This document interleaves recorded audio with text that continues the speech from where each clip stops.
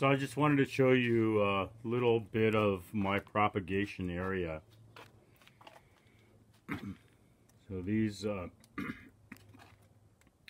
purple cabbage and the green ones are cauliflower. And this is what I was trying to convey to you, is that many of these are tomato plants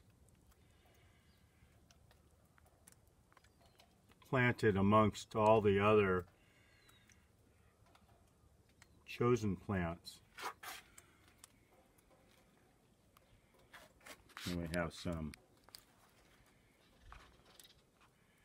little cabbages here that little tree collards actually, amongst these cabbages that were purchased. But these little pony packs are what I've been using. And so they're like repurposed. These little cuttings, tree collards. I can cut some for you, I don't mind. I got plenty of them. These are more cabbages. And then the propagation.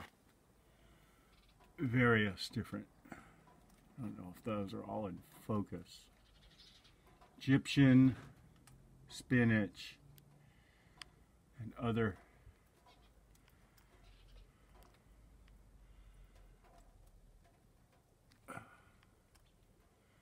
so it's going to take some time. Here's a little scan of the potted plants. They're still, let's go over here. And I'm trying to grow some chili peppers. They haven't come up, obviously. And oh look, poppies. And Mary transplanted one of our split leaf philodendrons yesterday. And then more kale. And these are red beets, which I didn't plant from seed. They're all from transplants. And now I'll go into the garden. Oh yeah, here's some more. Various. So I planted these are sage. And I know it's really bright here, but this is lemon balm. Oh, it looks like mint. And then we needed a new rosemary because after 15 years our rosemary plant croaked. I killed it. I cut it back too much. And now this one is. So I wanted to show you these. I bought these as little tiny, like literally, like slips. We have one plant here, one plant here. A little taller one there, and then a really big one. I'll turn the camera here a little bit.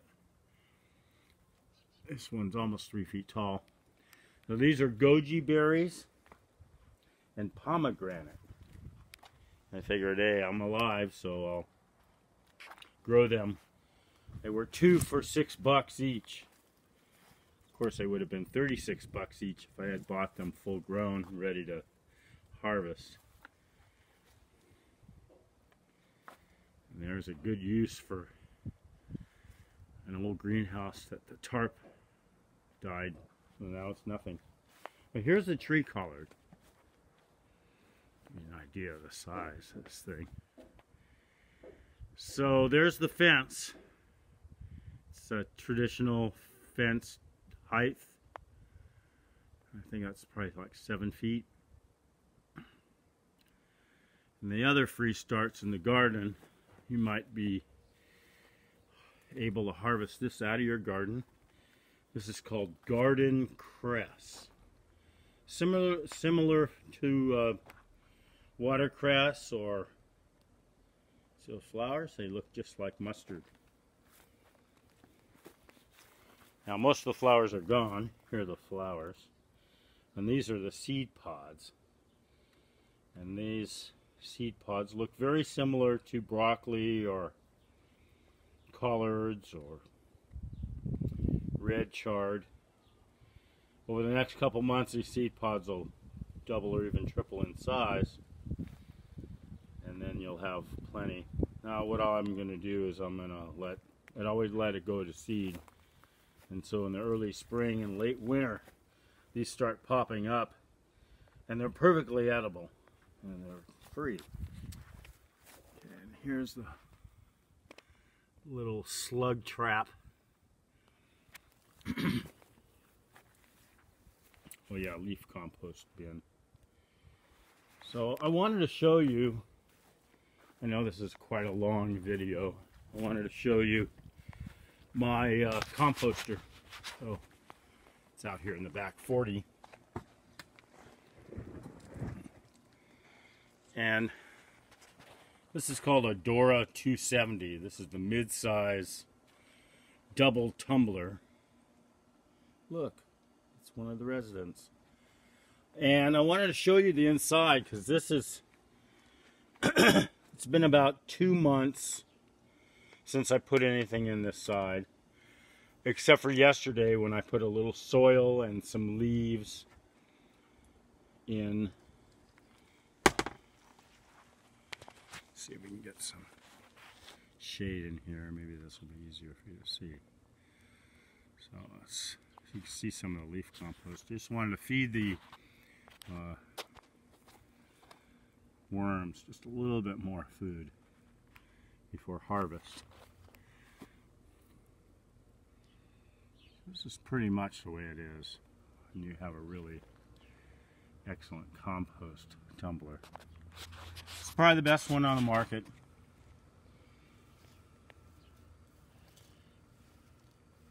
Just wanted to show you, not every seed is always compost, so you have to be a little bit more careful. But it's pretty prolific. Even though I had put a little bit of food in here for the worms for the next couple of days, still things don't compost. Let's see if that's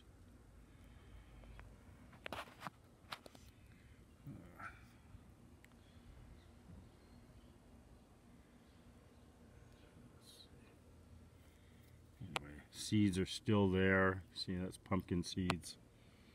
So you have to be a little bit more aware. If you don't care if they're completely broken down or not, that's fine. As long as you're a little bit aware that you're going to get some things are really durable. So that's the side that I'm going to harvest that soil from. And then this is the side that I'm still filling. You can see everything looks still pretty much intact in here. Still, the worm population is incredible. So some of that's because I'm putting my worm compost in there. Worm castings, I'm sorry. And then some of it's because I'm putting also biochar in there. It's my little stack of biochar and rock dust and insect frass. So just wanted to show you kind of a quick garden tour.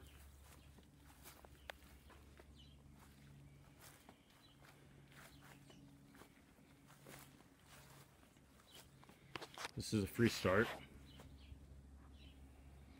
Red chard. I don't take up any of the dandelions. But what I wanted to also show you is this carpet of red chard. And not only is it here, but it's over here.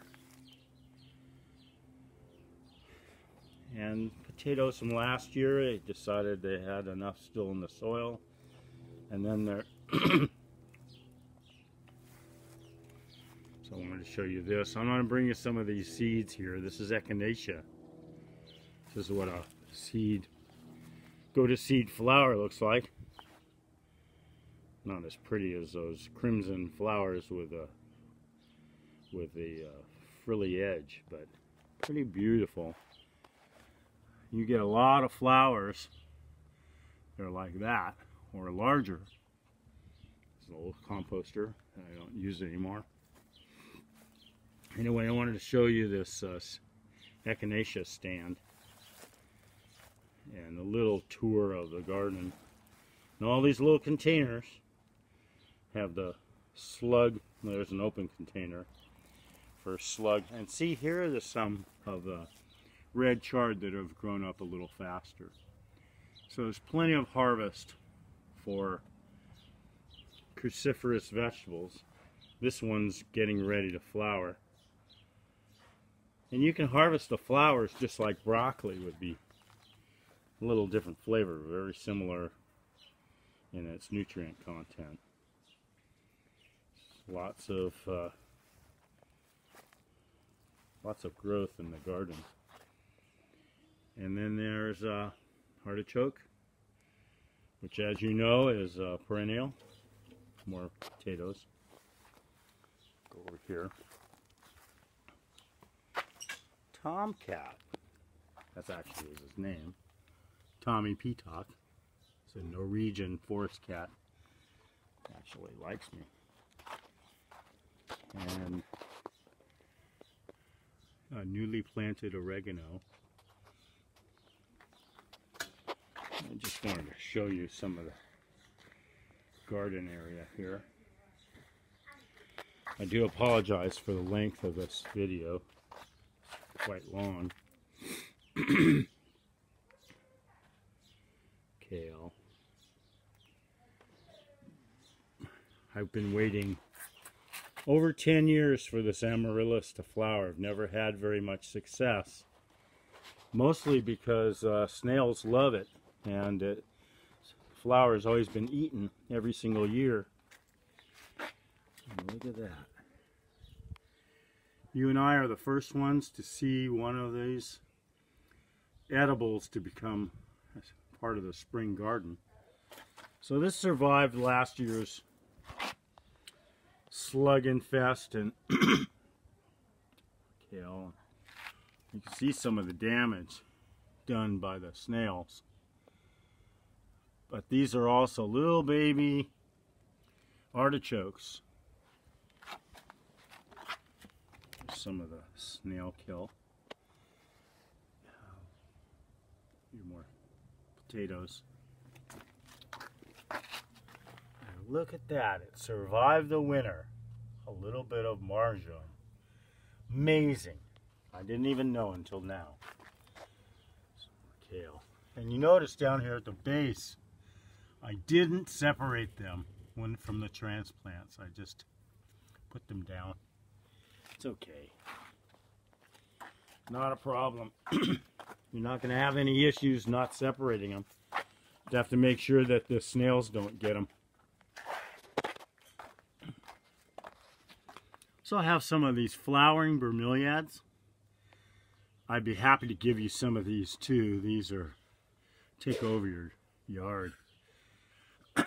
I bought a little one at the mall for $5. I'm not kidding you, 20 years ago. Still, never can get rid of them. This is the cat enclosure that we built for the winter for Tommy and his daughter Little Miss. And so this is going to probably come apart today. I don't really need it anymore. So I just wanted to share with you. Oh yeah, this is a tree collard. Stands almost 7 feet tall. This will be going into the ground soon. I just transplanted it from a 1-gallon pot to a 3-gallon pot. And there's avocado. We've had over 10 years. It's never flowered once, and never, of course, chances of it giving some fruit are probably low. Back in the house.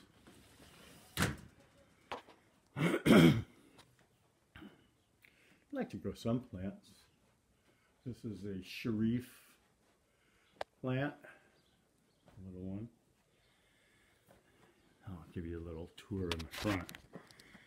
And no, I'm not growing cabbages in the front of my house, unfortunately.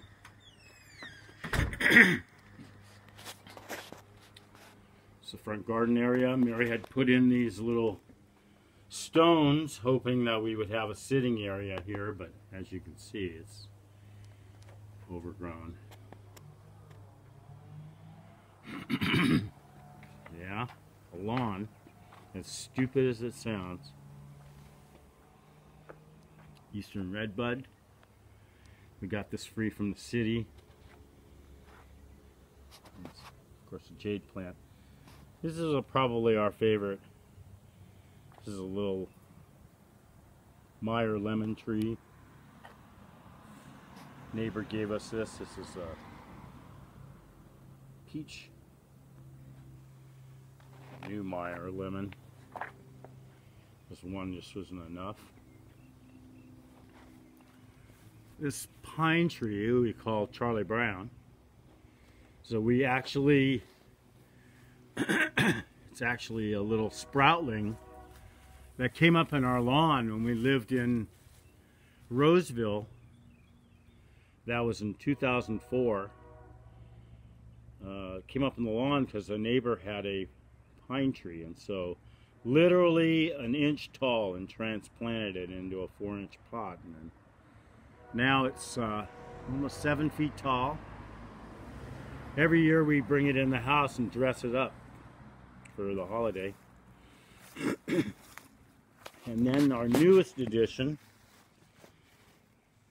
pull it out right here. Newest addition is kumquat. Always wanted a kumquat tree. So it's a 3-inch pot. And I just wanted to show you another, oh yeah, little tiny itty bitty little flowers.